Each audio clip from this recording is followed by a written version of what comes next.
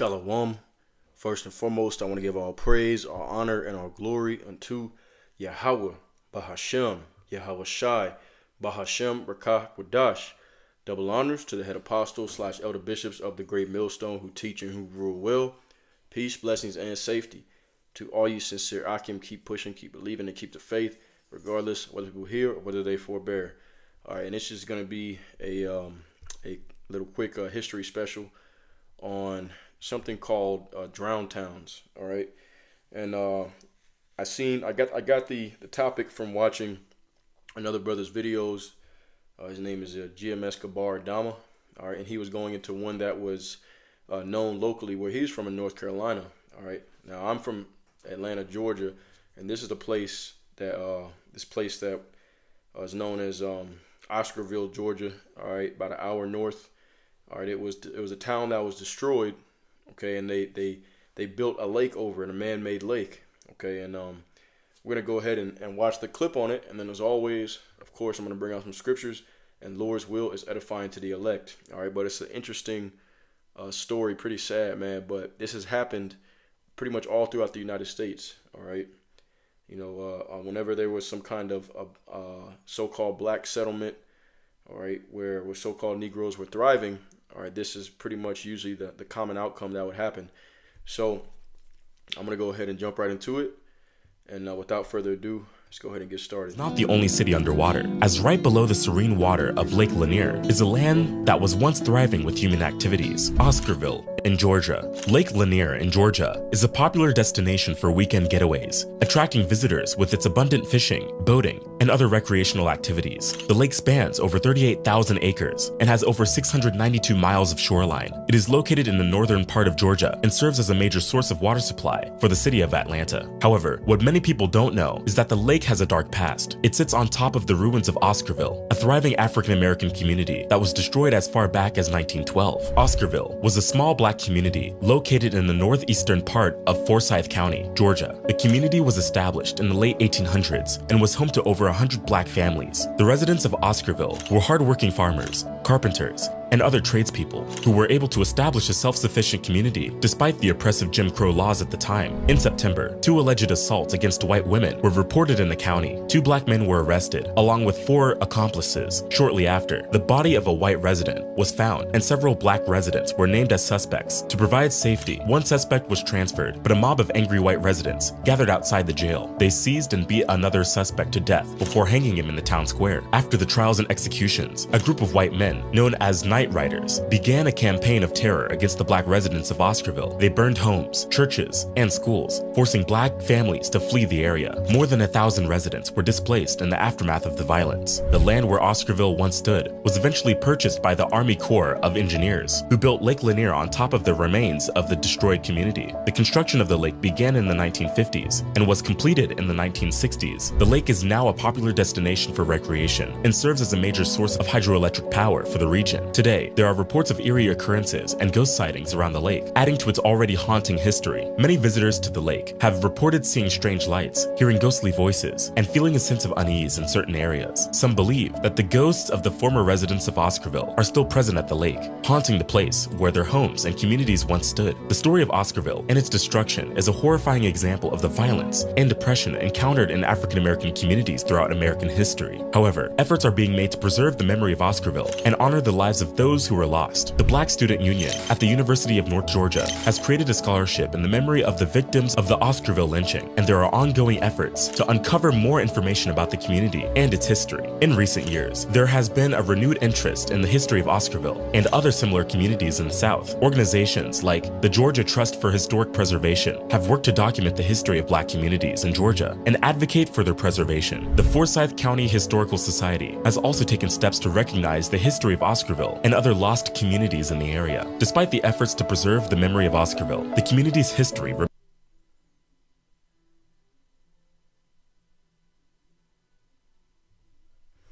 Okay, all right.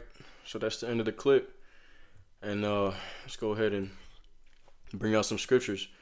All right, and see, man, this is once again, this was something that was a common outcome whenever so-called Negroes, Latinos, and Native American Indians tried to set up something good for themselves. All right, this was a common so-called outcome right here. All right, And this is the reason why, we are chanting this place down, man. We are looking forward to the destruction of the land of our captivity, of Babylon the Great. All right, America. So this is Jeremiah chapter 51. All right, it's a chapter that goes into the destruction of Babylon the Great. And it says, Jeremiah 51 and 35. It says, the violence done to me and to my flesh be upon Babylon, shall the inhabitant of Zion say. Okay, and the inhabitant of Zion is speaking of the Israelites. All right, the so-called Negroes, Latinos, and Native American Indians. Okay, because, literally the violence was done unto us. All right, we are our forefathers. They had us in captivity. All right, they had us in derision. All right, we are the reproach, the proverb, the byword. All right. Okay, it says, and my blood upon the inhabitants of Chaldea shall Jerusalem say. And Chaldea, all right, is pretty much a representative of Babylon the Great. All right, the Chaldeans were witches and warlocks that ran ancient Babylon. Okay, just as the witches and warlocks, the people who run this society now, run the daughter of Babylon, which is America. All right, let's read it in the NLT. Jeremiah 51 and 35, New Living Translation. It says, make Babylon suffer as she made us suffer, saith the people of Zion. Okay, that's exactly how we feel, and that's a righteous thing. Okay, it says, make the people of Babylonia pay for spilling our blood, says Jerusalem. All right, and that's exactly, pretty much what the Lord is getting ready to do. All right, he's getting ready to deliver that justice. Okay, why? Because they have dealt very treacherously, all right, with the children of Israel. Okay, they have greatly offended. As a matter of fact, let's go ahead and get this right quick. Zechariah chapter 2. Okay. Zechariah chapter 2 and verse 7. Okay, it says, deliver thyself, O Zion, that dwellest with the daughter of Babylon. For thus saith the Lord of hosts, after the glory hath he sent me into the nations which spoiled you. For he that toucheth you toucheth the apple of his eye. All right, and they did a lot of damage to us, man. All right, and the Lord is pissed off about that. All right, let's get this right quick. Ezekiel 25th chapter. All right, let's see. All right, Ezekiel chapter 25 and verse 12 in the KJV. Thus saith the Lord Yahweh, because that Edom hath dealt against the house of Judah by taking vengeance, and hath greatly offended and revenged himself upon them. Therefore, thus saith the Lord Yahweh, I will also stretch out mine hand upon Edom, and will cut off man and beast from it, and I will make it desolate from Teman, and they of the Dan shall fall by the sword. All right, so the Lord is saying, I'm going to put that heavy judgment upon Edom. Okay, and who is Edom? All right, once again, the daughter of Babylon, all right, is being ran by Esau, Edom. Okay, it says, and I will lay my vengeance upon Edom by the hand of my people Israel, Jacob, and they shall do in Edom according to mine anger and according to my fury, and they shall know my vengeance, saith the Lord. All right, and this is according to prophecy. Okay, why? Because once again, all right, they dealt very treacherously with us. All right, Isaiah 33 and 1. Okay. It says, woe to thee that spoilest, and thou wast not spoiled, and dealest treacherously, and they dealt not treacherously with thee. When thou shalt cease to spoil, thou shalt be spoiled. And when thou shalt make an end to deal treacherously, they shall deal treacherously with thee. O Lord, be gracious unto us. All right, the Israelites, we have waited for thee. Be thou their arm every morning, our salvation also in the time of trouble. Okay, why? Because this devil's getting ready to come back with that same spirit. All right, sleazy E. All right, and the Lord, that's the thing about it. See, he's trying to raise up evil, all right, to destroy us. All right, but it's all going to return back upon him. Okay, why? Because the Lord, he's seen all the things that they've done to the children of Israel. All right, and he's going to give a recompense for their wickedness. All right, let's go ahead and get that right quick. Ezekiel 35th chapter.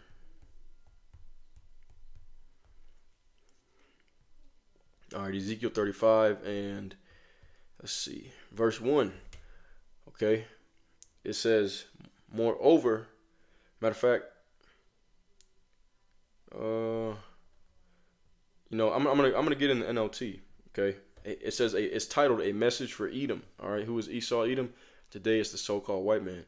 Again, a message came to me from the Lord, Son of man, turn and face Mount Seir and prophesy against its people. Okay, so it's not an actual mountain. All right, it's talking about the people. Okay, the people, the descendants of Esau. It says, give them this message from the sovereign Lord. I am your enemy, O Mount Seir, and I will raise my fist against you to destroy you completely. I will demolish your cities and make you desolate. Then you will know that I am the Lord. It says, your eternal hatred for the people of Israel led you to butcher them when they were helpless, when I had already punished them for all their sins. All right, as surely as I live, says the sovereign Lord, since you show no distaste for blood, I will give you a bloodbath of your own. Your turn has come. I will make Mount Seir utterly desolate, killing off all who try to escape and any who return. Whew, fire, man. All right, man. Hey, that's what the Lord's getting ready to do, man. He's getting ready to bring that serious judgment. I will fill your mountains with the dead. Your hills, your valleys, and your ravines will be filled with people slaughtered by the sword. I will make you desolate forever. Your cities will never be rebuilt. Then you will know that I am the Lord. Okay? And I love that. I'm going to get in the KJV.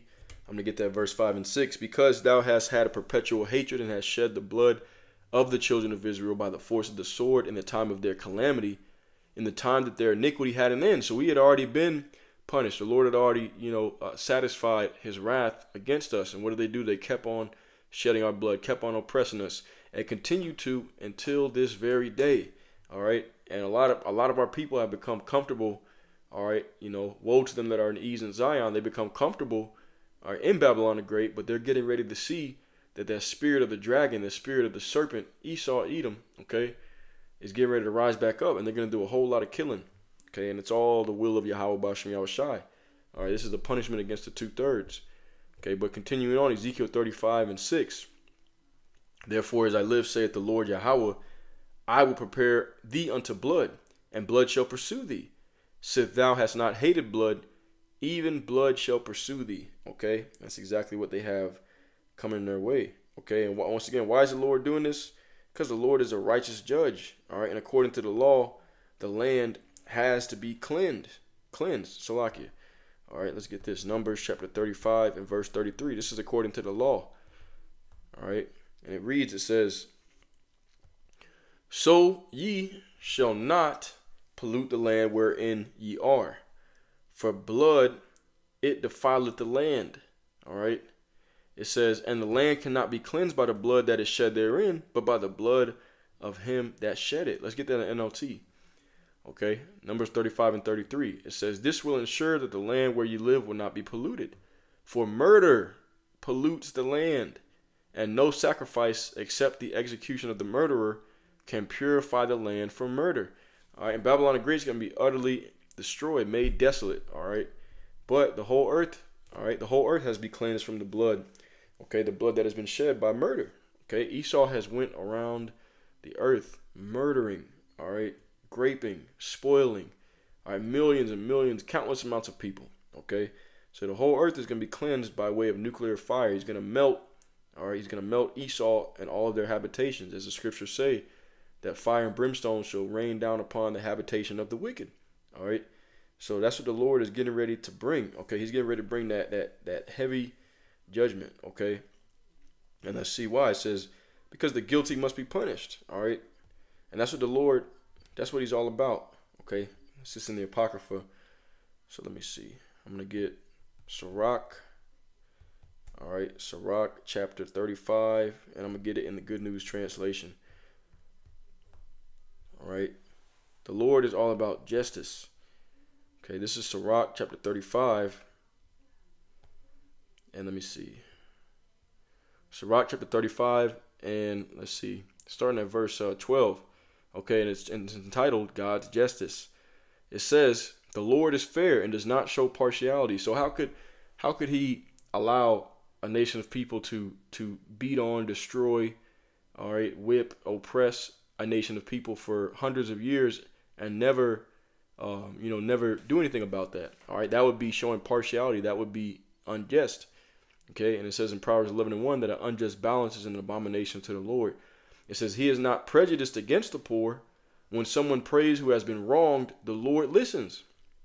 All right, and he told himself that they have greatly offended. Okay, at the time when Jacob's iniquity had an end, what did they keep doing? They kept on oppressing. They kept on, shedding the blood of the Israelites. Okay, it says when orphans and widows pour out their prayers, he does not ignore them. Okay, who represents the orphans and the widows? Jacob.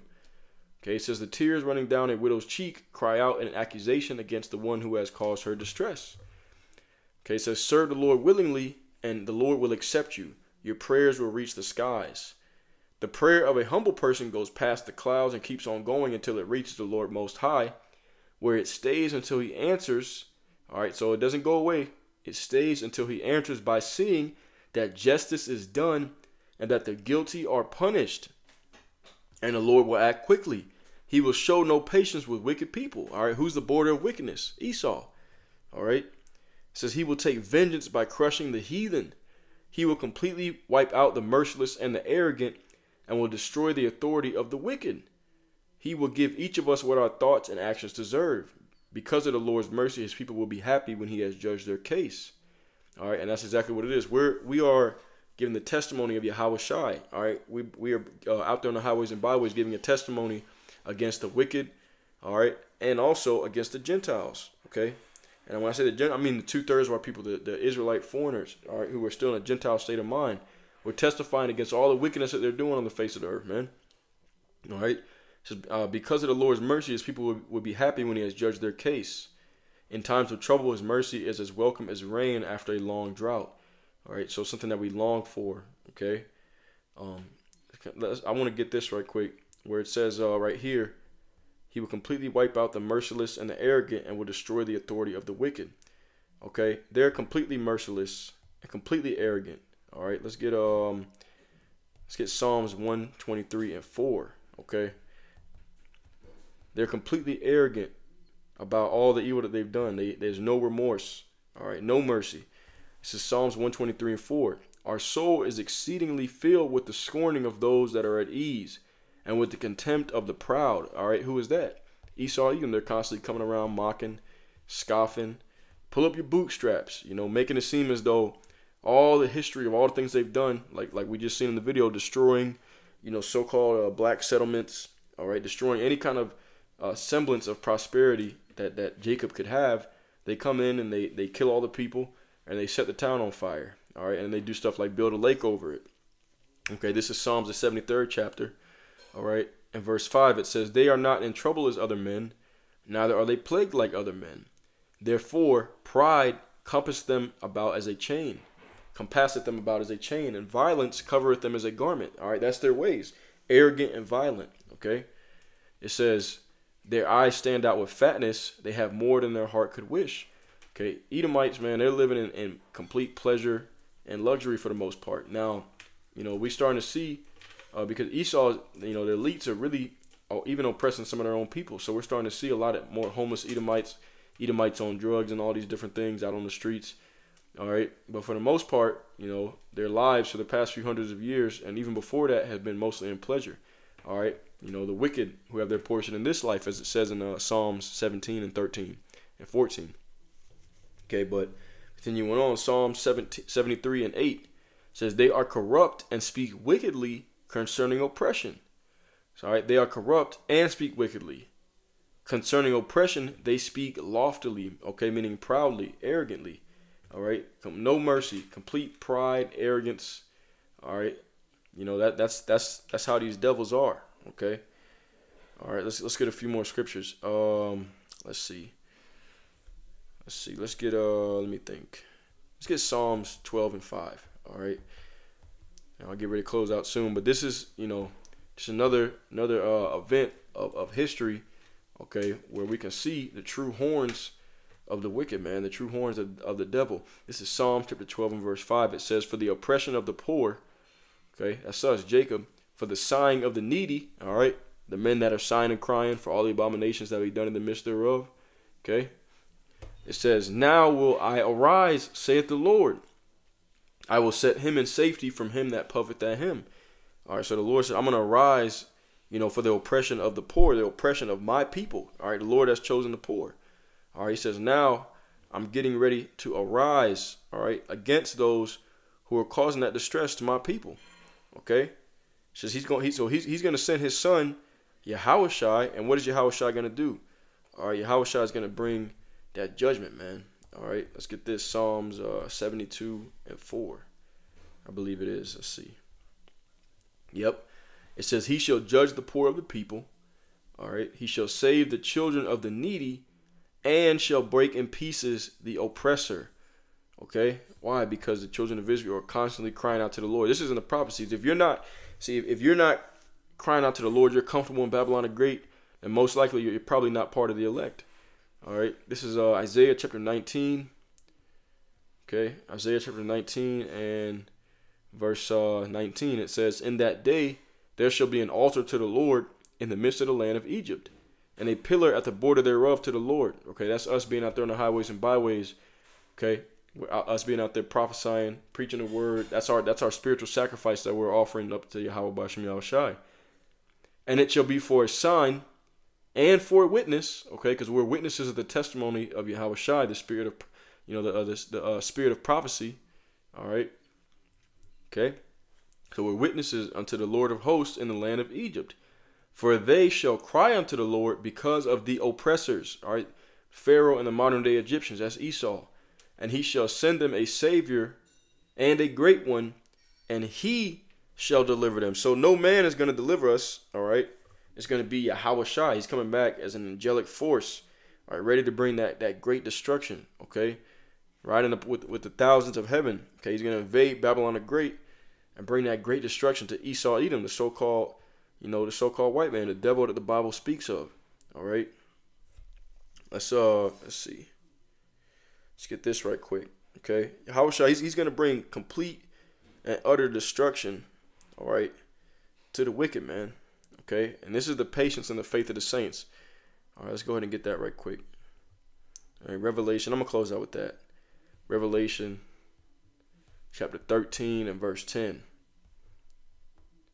All right, and it says, he that leadeth into captivity shall go into captivity.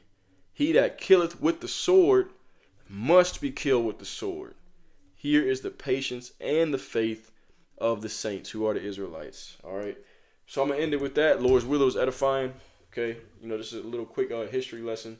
And then of course going into prophecy. All right, and the mindset of how the elect should feel. All right, pretty much looking forward to the destruction, to the downfall, all right, of the wicked, the downfall of our enemies. Matter of fact, I'll close out with this. Sirach 25, I believe it is. Let's see. Okay. Sirach chapter 25. Boom. Okay, in 7, it says, there be 9 things which I have judged in mine heart to be happy, and the 10th will I utter with my tongue. A man that hath joy of his children, and he that liveth to see the fall of his enemy. All right, Lord's will we be those men. All right. So, hey, but the way it's looking, that very well may be, man. All right. For the Lord said that all these things shall pass in this generation. Okay, so anyways, with that being said, I'm going to close out. All praise, all honor, and all glory to Yahweh, B'Hashem, Yahushai, B'Hashem Rakakwadash. All right, double honors to the head apostles / elder bishops of the great millstone who teach and who rule well.